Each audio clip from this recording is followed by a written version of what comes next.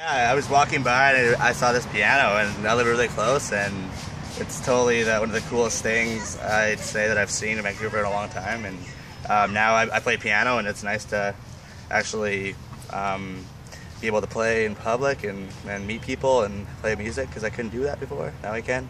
And you have even a gig here. We can even do shows outside now at all these parks that have them. I saw it in the paper, and it was really cool. I didn't think that there'd be one next door to my house, so Wow. yeah. How cool. Awesome.